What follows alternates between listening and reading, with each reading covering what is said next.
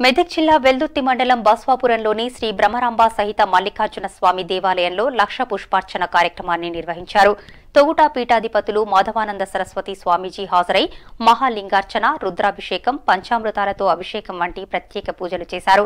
వేలాది మంది భక్తులతో దత్తనామస్మరణతో లక్ష పుష్పార్చన కార్యక్రమాన్ని నిర్వహించారు. అనంతరం మండపంలో ఏర్పాటు చేసిన అయ్యప్ప స్వామి పడి పూజ కార్యక్రమంలో పాల్గొన్నారు.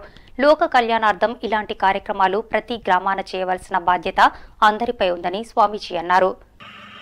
విశేష కార్యక్రమాలు చేసుకున్న వేళ ఇక్కడ విశేషమైన రీతిలో వైదిక విధాన పూజ చేయాలనేటువంటి ఉద్దేశం భక్తులందరికీ కలిగింది.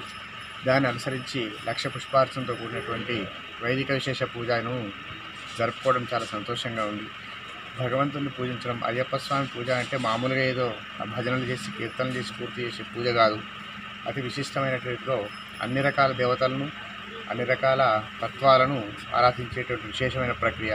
అటువంటి పూజా కార్యక్రమాన్ని బస్వాపూర్లోని బ్రహ్మరాంబ మల్లికార్జున స్వామి క్షేత్రంలో అందరం కలిసి నిర్వహించుకున్నాం.